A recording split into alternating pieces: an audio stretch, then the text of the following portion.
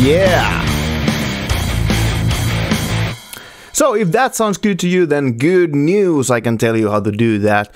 So, Linux, that's what I do. I like doing music with Linux.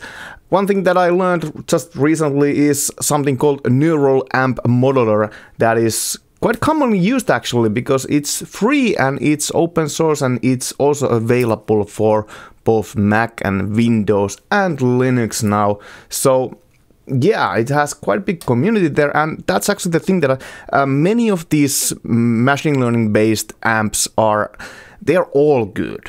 But the thing is that you need to have a lot of models to have a lot of, variety to choose from.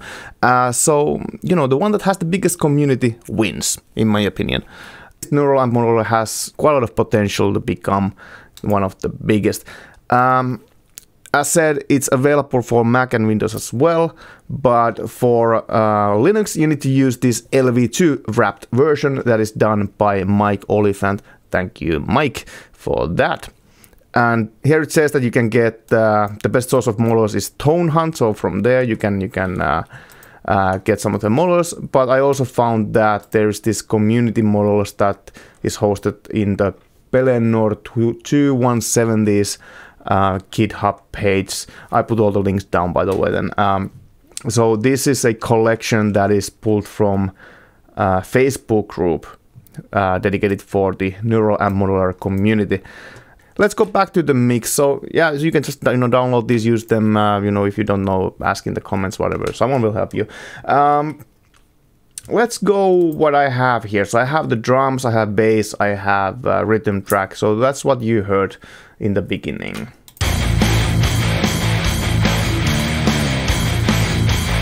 So let's go how I built that mix. Let's actually disable everything that I have here for the guitar first.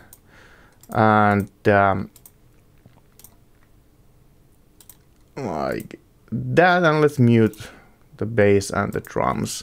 So now we should have the raw left and right that I have recorded separately here. So that's called like doubling. You usually always double your rhythm track. That's how it sounds, how it comes out of the guitar. So I have a gate. Gate cleans out if there's any hissing or something like that. That's those low volume stuff. Compressor compresses a bit. Let's enable those. They don't do that much of a difference to the sound.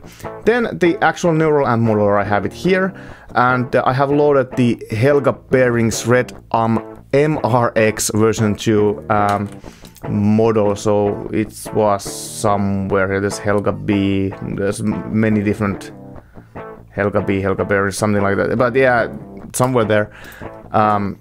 Helga B Red MRX version 2, but I loaded. So if we enable that, I have the same for both left and right.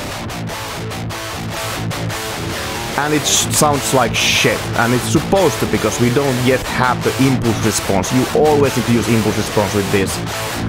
So I gather the left and right separately with this stereo bus, and I have a stereo impulse response here.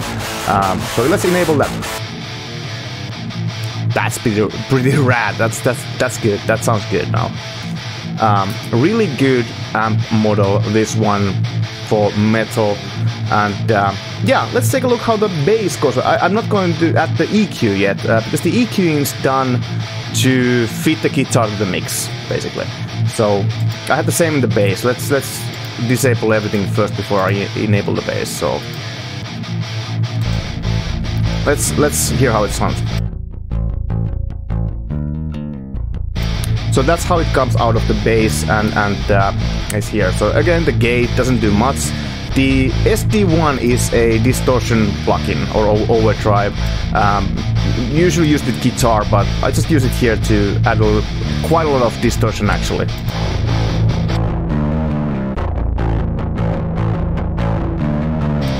So it's very distorted, but yeah. Then the EQ. You don't hear it much here, but what it does is it cuts the lowest low that basically just, fucks up your speakers basically, and then I do boost a little bit the low end here just to make it a little bit more bass heavy, and then I have this huge mountain here to boost around like 200 hertz, just to have a little bit of like a metallic tone for it. If you listen to that.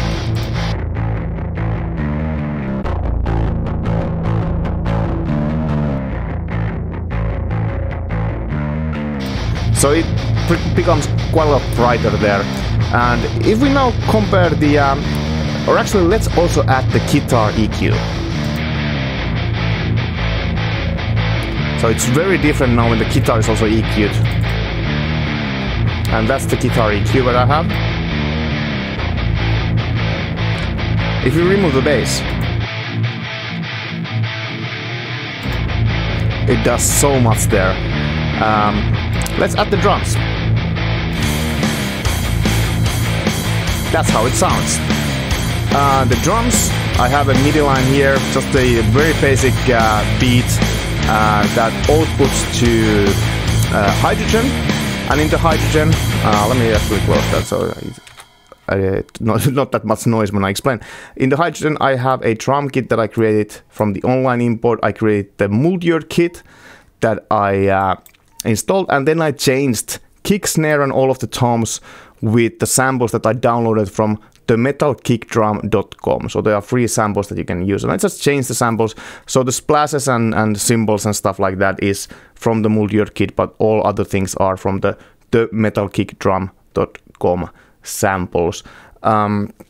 So that's how it sounds. Yeah. And that's how the mix sounds. I still use, for the solo guitar, I use the GX plugins. I like to have more control on the tone with that. So I have a GX ST2 lead pedal there. Then I have the Cream Machine as an amp, just to bring some characteristics. Then I have an impulse response. And by the way, for the impulse response, I always use Guitar Hack's original Between. So that's what I used also for the rhythm guitar. Then I have an EQ here, a little bit of that, bringing the mids quite a lot. Chorus, delay, and reverb, and this is how the solo guitar sounds.